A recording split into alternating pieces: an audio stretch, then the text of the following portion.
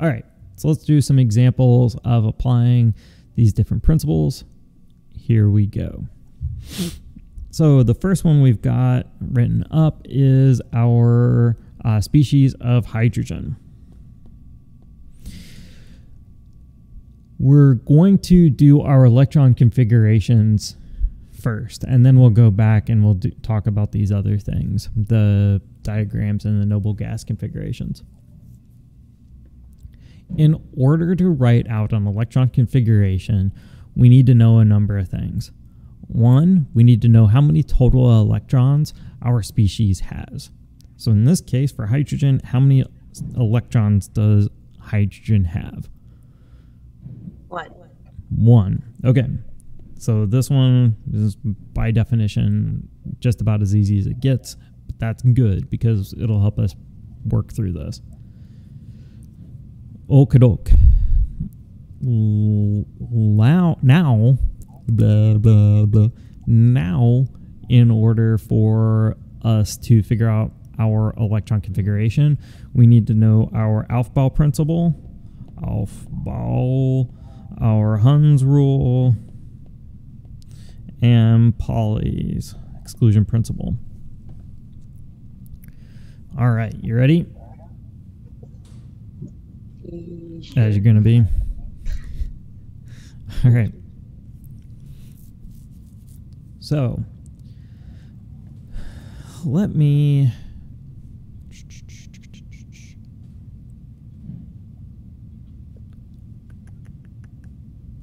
trying to think how to do this electronically, because it's really easy to do this in a classroom. Let's go over here first. Nope. Okay. Can you see the periodic table? Yes. All right. I'm going to drag that just so that I'm not covering it. Oh, whatever. Okay. So here's our hydrogen, right? We are up here, and maybe you have wondered, maybe you haven't wondered, why hydrogen's up here by its lonesome. So the thing about our periodic table is it gives us a ton of information.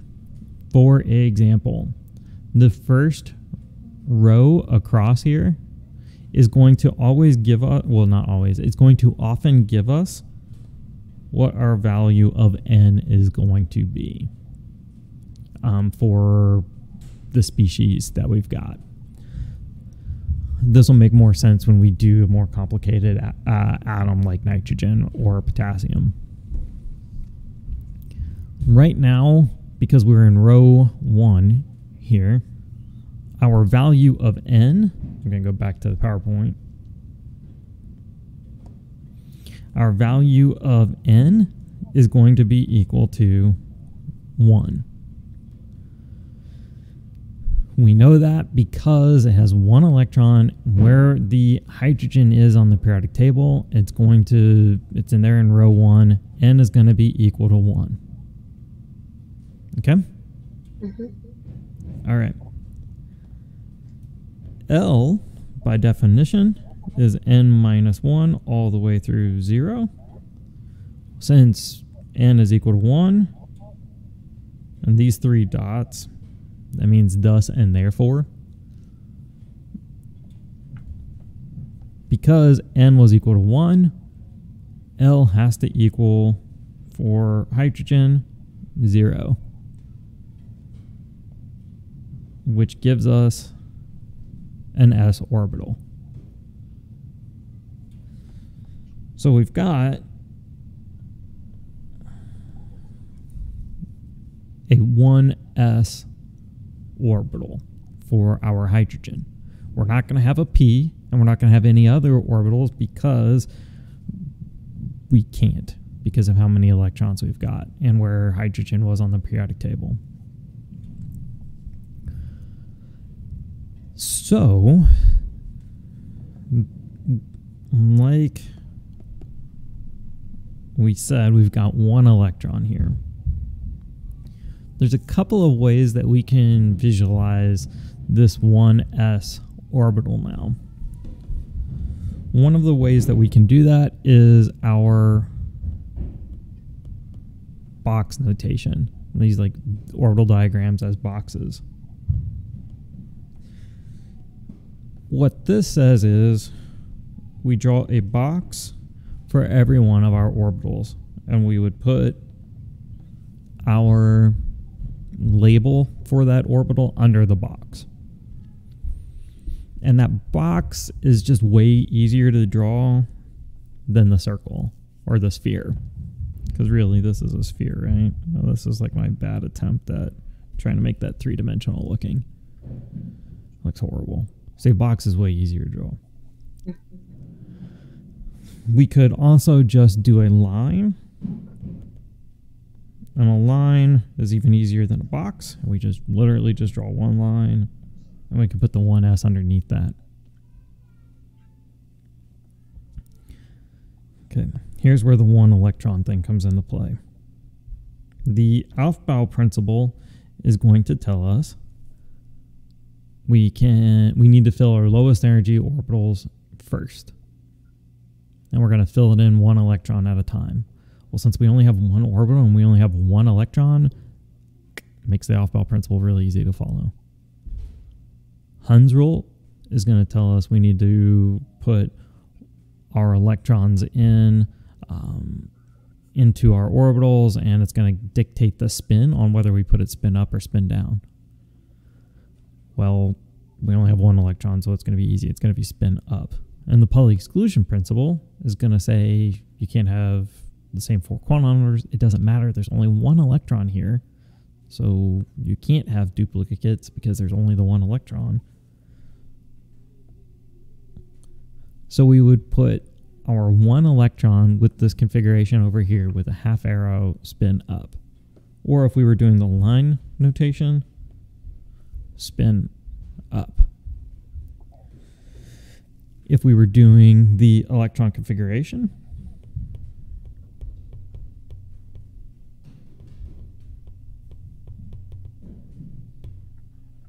we would say 1s, and we would put in now as a superscript the number of electrons that we can possibly have in that orbital, or the number of electrons that we actually have in that orbital, which is 1.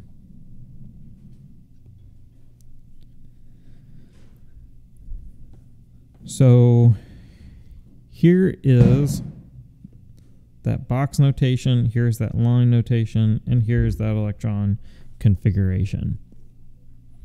Now, hydrogen is not going to have a noble gas configuration because it's so small. So a noble gas configuration for hydrogen is not going to happen.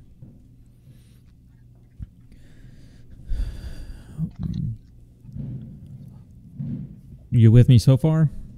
Yes. Okay, because your question was regarding something that was way more complicated than when I started with, or than this. So now let's do something that's more complicated. Sounds like my kids are trying to destroy the entire upstairs.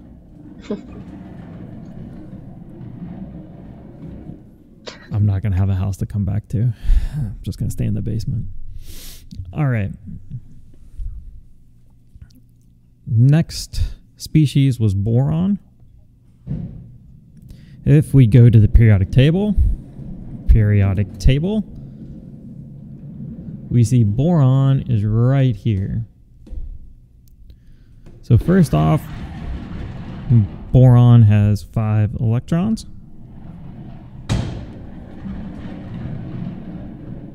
Are you able to hear that? Yeah. Yeah, it's like crazy, isn't it? Yeah.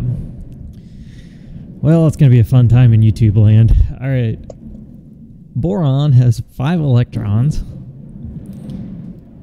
Also, boron is here in the second row. Now,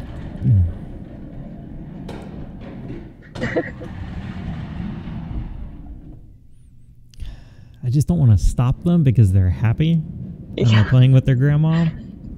And they haven't been happy a lot today just because they're both sensitive. Because, whatever. It's almost like there was a major holiday yesterday and they got a lot of sugar.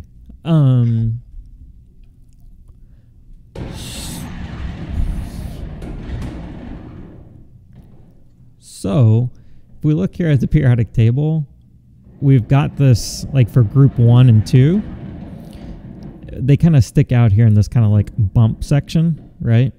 That's 2 across. If we go over to the other side of the periodic table here, with starting at boron and ending in neon, we have 6 of these elements. So that's a little bit of a hint for us when we know how to read the hint. But the key thing here is we're in row 2 and we have 5 electrons. How is this going to help us? Okay. It's time to start placing our electrons. So here we go. We're going to do our electron configuration first this time. Well, we'll do it in combination, I guess, with everything else. Whatever. First off, Aufbau principle. Fill your electrons in the lowest energy orbitals first. Well, the literal lowest energy orbital we can have is n equals 1, which would mean, which would then mean L equals 0, M sub L equals 0, and we can have M sub S equals 1/2 or negative 1/2. This set right here corresponds to the quantum numbers for our lowest possible energy configurations for electrons. If we translate this into an electron configuration, we have a 1s. Now the M sub L just tells us the number of s orbitals we have, and because we only have one M sub L value, we only have the 1, so we don't do anything there necessarily. We could draw it out, though, and we could say 1s, 1, and then this M sub L value corresponds to us only having one line or one box. And the M sub S then corresponds to spin up or spin down.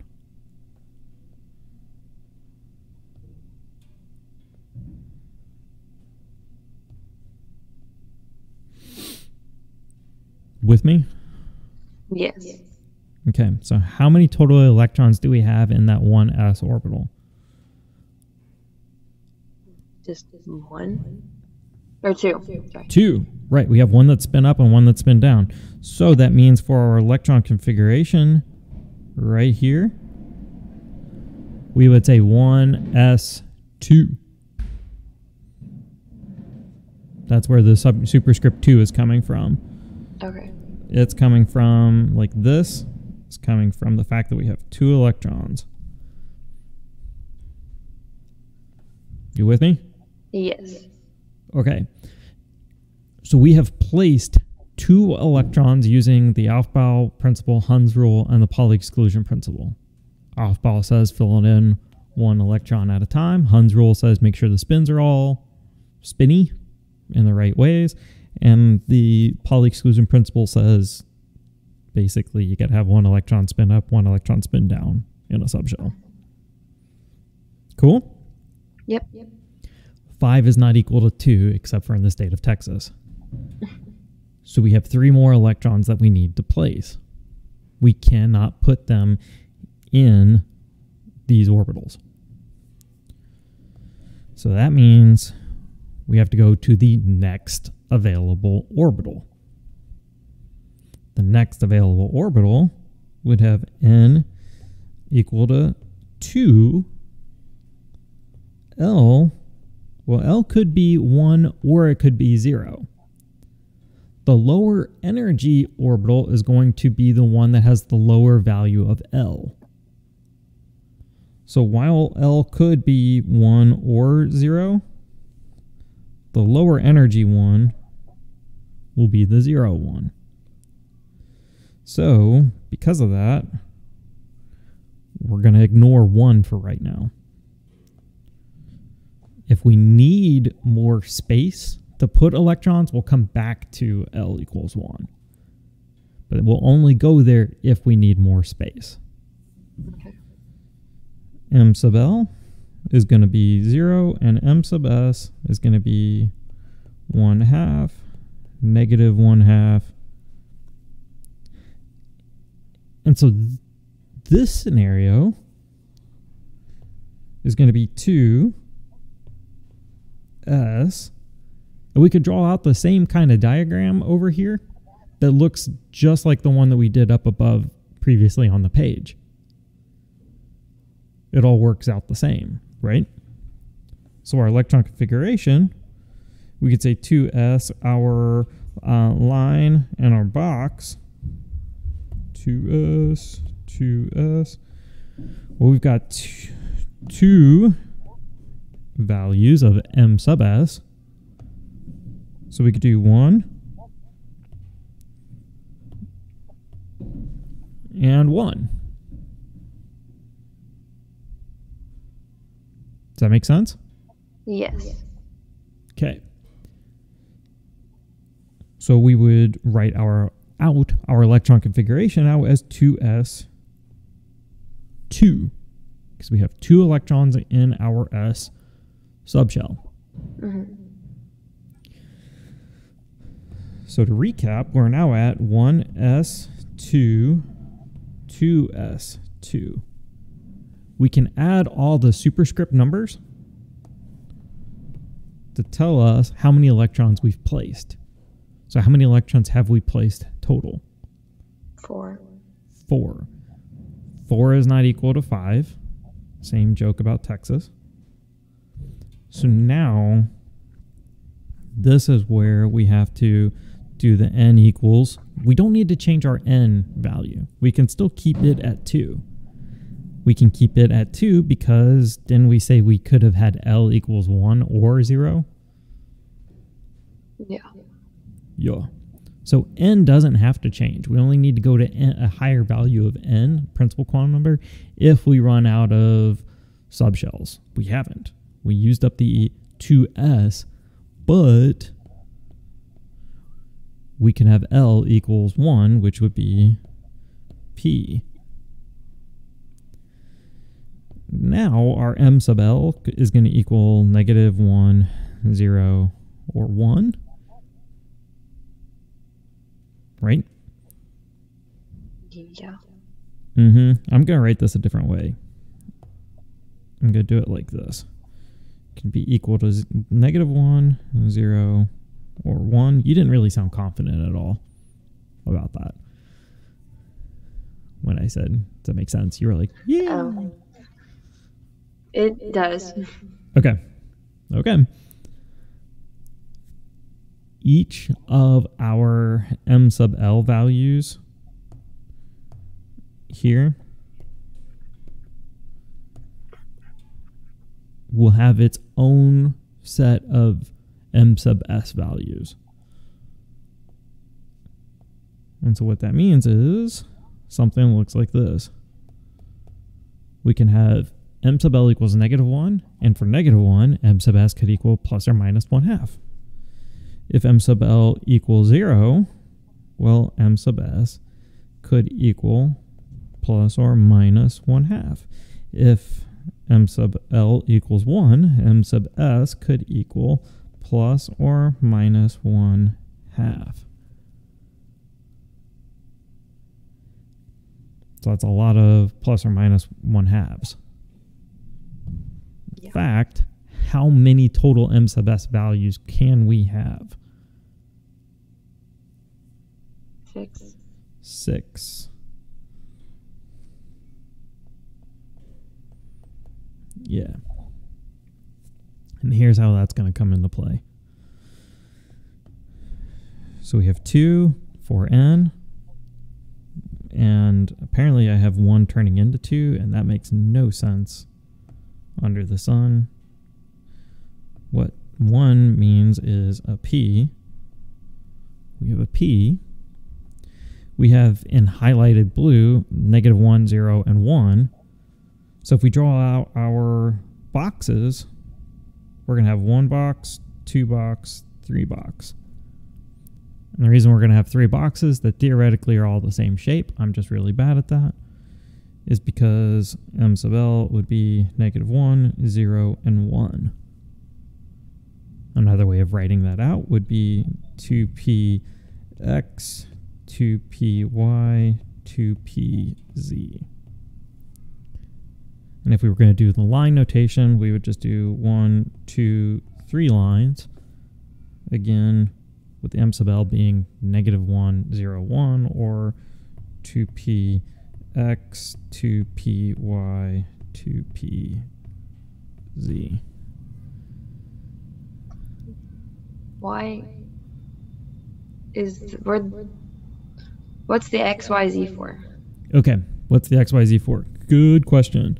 So the XYZ is go to slide. I don't know. This one? Yeah, that'll work. Okay. So you see on this, actually, let's go back here. Okay, great. When we talked about the quantum numbers, we said the M sub L gives us orientation in space for our orbital. The X, Y, and Z are just designations for which coordinate, or like which axis in a three-dimensional coordinate system does the orbital lie on. For a 2px orbital, the 2 lobes are along the x-axis. For 2py, it's on the y-axis, and 2pz, it's on the z-axis. The orbitals look identical, and all 3 of them exist. It's just because they can't occupy physically the same space, they have to be oriented in space cantiwampus to one another. And this is how they are oriented in space cantiwampus to one another. Does that make any sense? Yeah. Okay. And we've got here, over here to the left, remember how I said drawing a circle or drawing a box was easier than drawing a circle? Mm-hmm. What we could have done was drawn this, and then trying to draw something in 3 dimensions. Mm-hmm. Or we could do the same thing down here.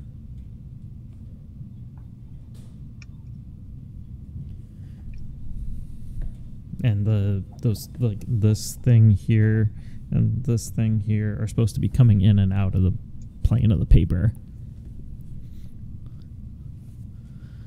Okay. See how the boxes and the lines are a little bit easier than drawing some of the orbitals? Yeah. Yeah, right? So that's where the X, Y, and Z are coming from. Okay. Does that help? Yes. All right. Okay.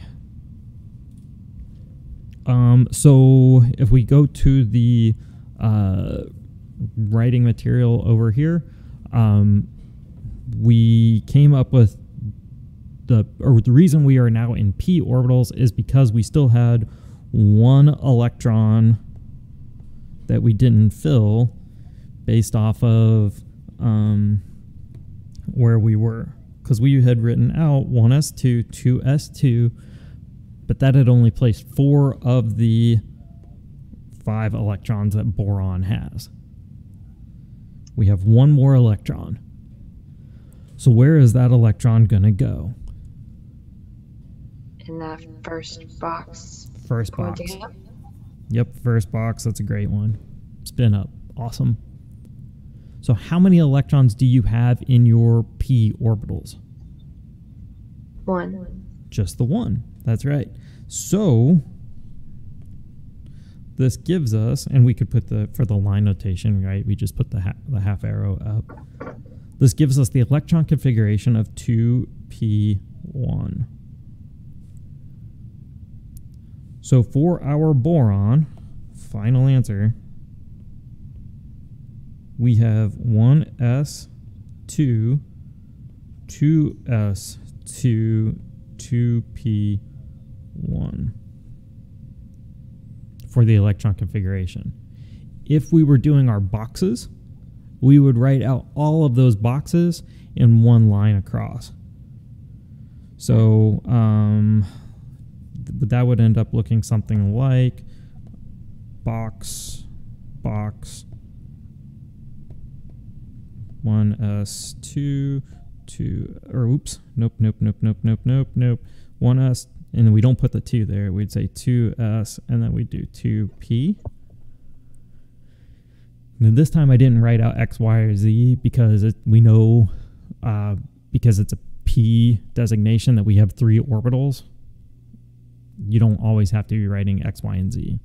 But if it makes you feel better, you could do that, but typically you're going to see it written like this.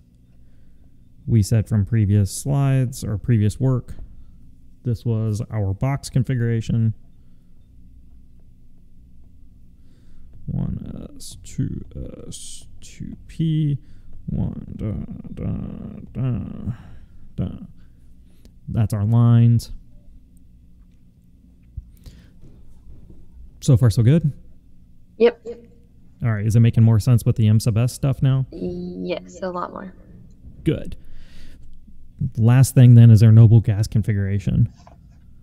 All right, so we're going back to the periodic table, hopefully.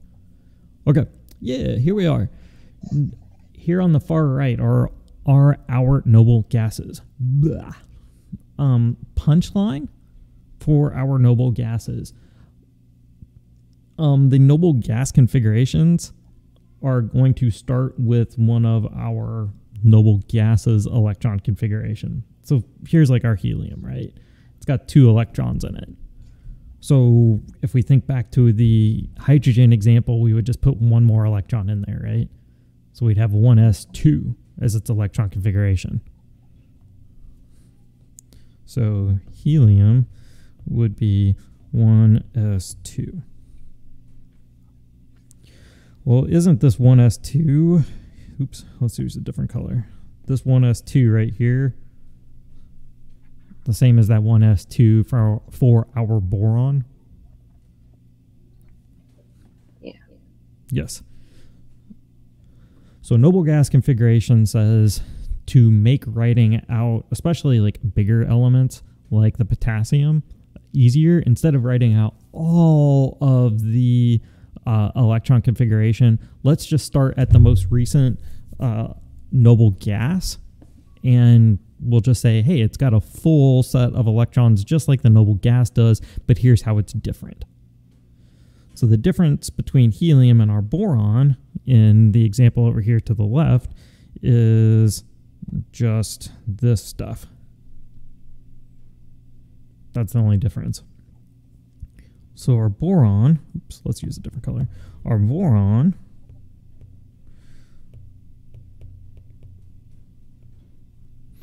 would have the base configuration of our helium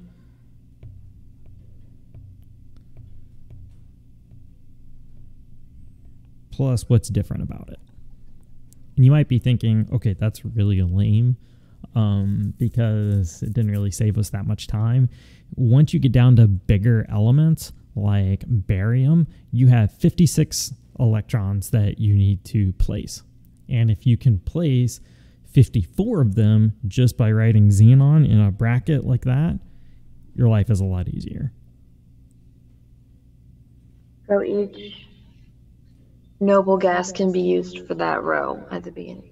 The noble gas can be used for the next row, or for ions as appropriate. So let me go to the periodic table. Let me see if I can zoom in. Enhance, please? No? Maybe? Zoom. Maybe. Yeah. Okay, great. Nailed it. Thank you. And now it's not going to move. That's amazing. All right. You can see over my head now. Let's take argon here, for example, as I select the entire periodic table. Argon. The trick for the noble gas configuration is you have to have at least the same number of electrons as the noble gas does.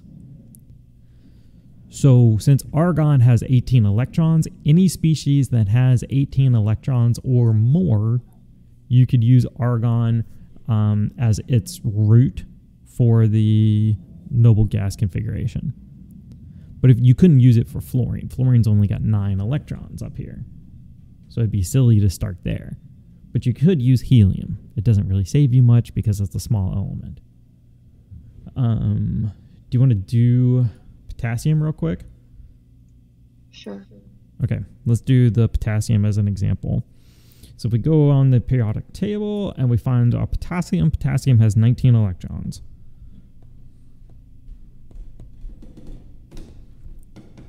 We're going to do the noble gas example for potassium here first. And then if you have questions, we can go back and do the whole caboodle. Actually, we'll do the whole caboodle, but I'll show you a little bit of a trick on how to make it faster. Okay, so noble gas. Noble gas. Go to the noble gases, find one that has a similar or lesser number of electrons. In this case, it's argon. Argon has 18. So argon, so for potassium, 18 of its electrons are going to have the exact same configuration of as argon's. So just by writing this out, we have knocked out, oh, you're like, what in the world? I've been writing this whole time. Okay, so here we go. Potassium had 19. So we go to the noble gas. The noble gas of argon had 18 electrons. So we can say potassium has the exact same configuration of what are called its core electrons, the electrons that aren't the outermost electrons. The core electrons have the exact same configuration as argon. The valence electrons are the electrons that are further out. The valence electrons are going to be everything that are beyond what that argons were. So 19 minus our 18 gives us 1 electron that we need to place. Let's go back to our periodic table for a second. So here's our potassium. Remember that thing where I was saying look at the row it's in? So our potassium is in row 4. And if we go up here to the top, it's part of this, what I call like the S block elements. And the S block elements are these first two, the alkali on alkaline earth metals. So everything that's in these two categories here on the far side, in the yellow and in the orange, everything that's there is going to have its valence electrons in the S orbitals. Specifically, because it's in row 4, it's going to have a principal quantum number of 4. It's in that S block, and it's in group 1. That means it's going to have 1 valence electron.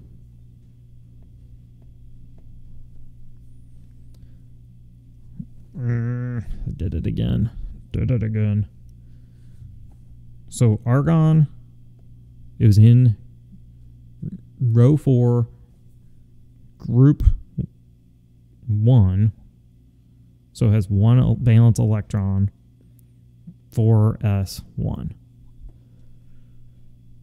That make any sense? Yes. A little bit. Let me show you the trick on the periodic table. And I'm going to zoom this thing out. Nope. Yep. There we go. Okay. It's time to play follow the bouncing cursor. We have 1 valence electron, 2 valence electrons. For lithium, we have 1 valence electron. For beryllium, we have 2 valence electrons. With beryllium, we said it's 4 electrons total, but because we're past helium now, all those first 2 electrons are going to be counted as our core electrons. And the 2 electrons beyond the core are our valence electrons. So 4 valence electrons. Boron is now over here in what we call the P block. So boron starts with our P block. It goes all the way over to neon. We can literally count this out and say boron is going to have 1 p electron, carbon 2 p electrons, nitrogen 3 p electrons, oxygen 4, fluorine 5, neon 6.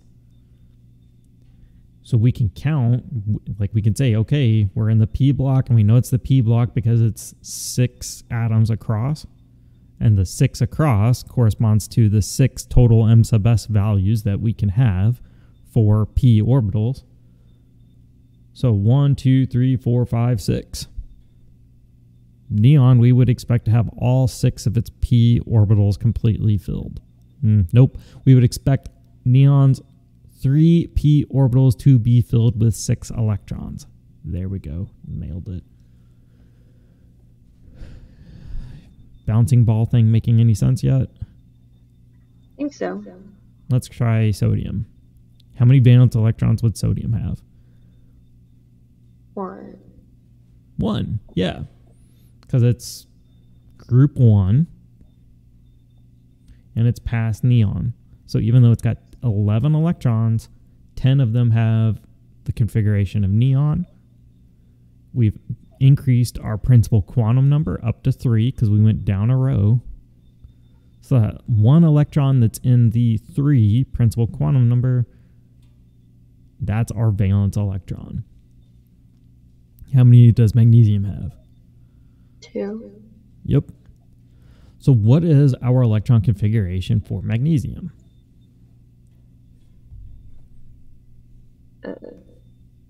3s2.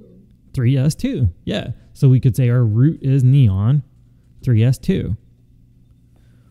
Or if we get real bored, we can say, starting up here at hydrogen, 1s1, helium is 1s2, lithium is 2s1, beryllium is 2s2, boron is 2p1, carbon 2p2, 2p3, 2p4, 2p5, 2p6. Jump back over. 3s1, 3s2. Go over to your p's. 3p1, 3p2, 3p3, 3p4, 3p5, 3p6. Down to Do I potassium. have to go through all the boxy things? You don't have to go through all the boxy things once you can use this like little trick that I'm showing you. But the people that I've showed the trick to immediately, they're kind of like, well, how does that work? But if I write out the boxes first and then I show the trick, people are like, yeah, of course, makes sense. So that's why I go through all the rigmarole first. Here's a trick though. Look at the pink stuff. Maybe it's pink, orange, pink. Salmon. Starting here with scandium, 21. Those are our d orbitals. Starts over here at 4, right? Like it's in row 4. Mm-hmm. Our d orbitals, though, the first time we have a d orbital is a 3d orbital. So this scandium is going to be 3d1. Titanium 3d2.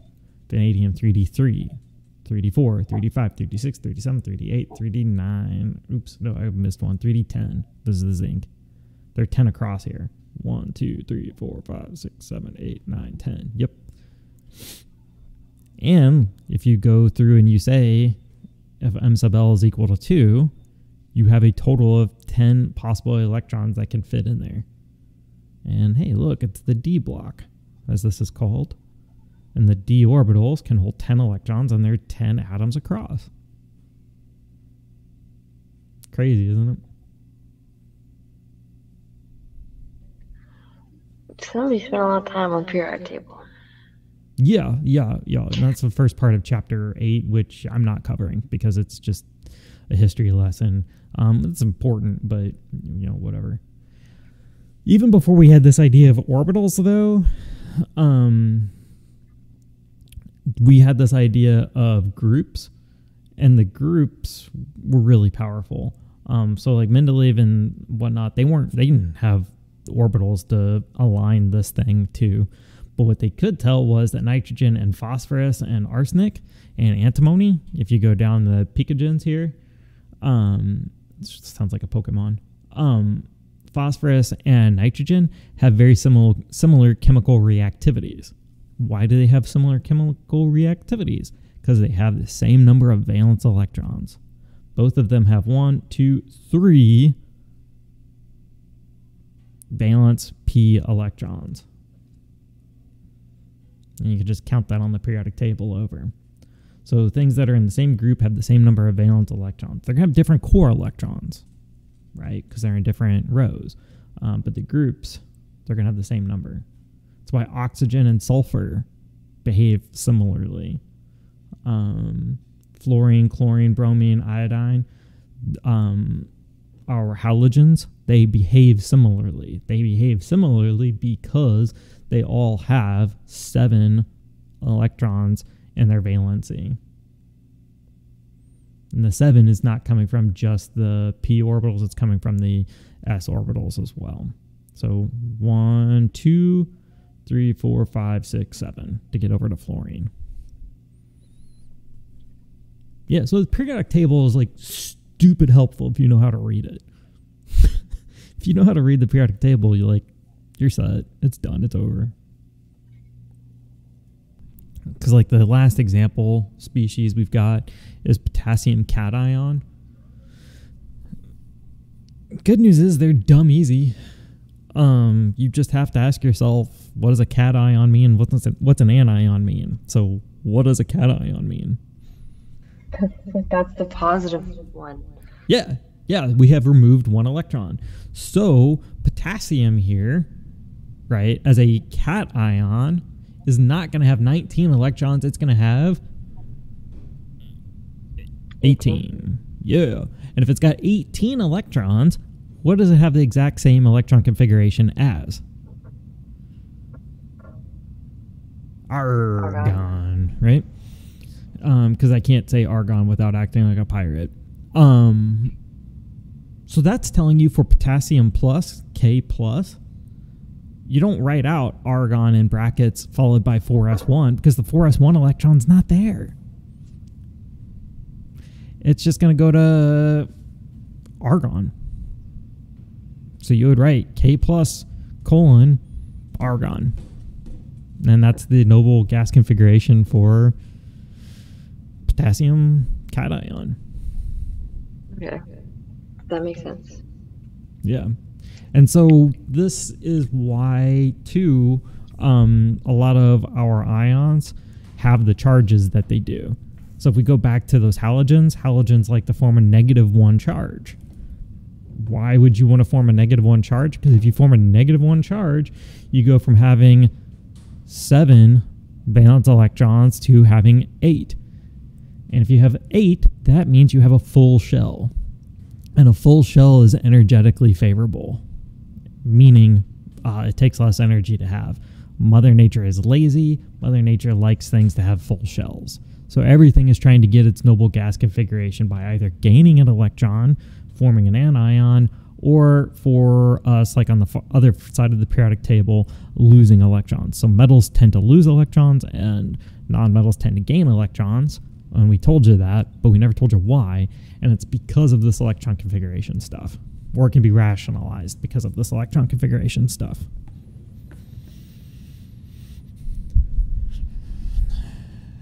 Now your head really should be blown.